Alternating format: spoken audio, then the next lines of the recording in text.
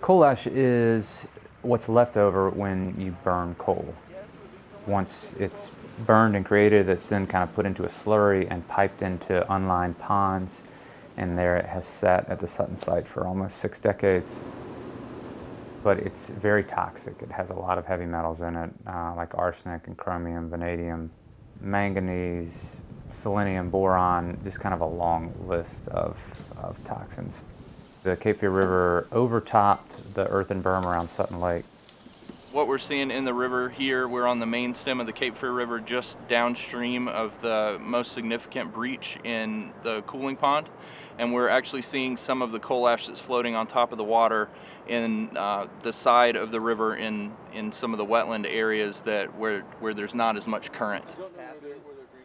The level of Sutton Lake rose, and as it rose, it inundated active coal ash ponds on the site.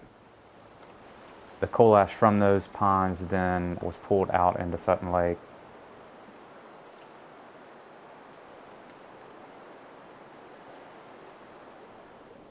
The berms at the lower section of the lake, the southern section of the lake, failed, and that water began to flow out of Sutton Lake over those berms and through the breaches in those berms into the Cape Fear River, pulling that coal ash with it.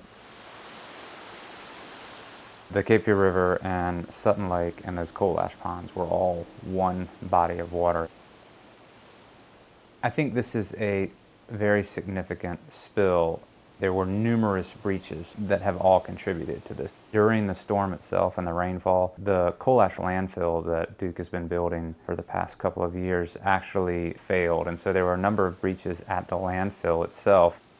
We're trying to understand exactly what happened. We've taken samples, we're going to have those samples analyzed. We've taken a lot of photographs and video. We're trying to make sure that this incident isn't brushed under the rug, which is what Duke has traditionally tried to do in these situations.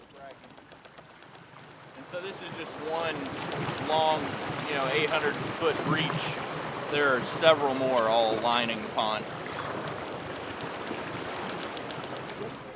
Anytime you introduce kind of a plug of heavy metals into an ecosystem, you can start to expect to see those toxic heavy metals work their way up the food chain and eventually work their way onto somebody's dinner plate.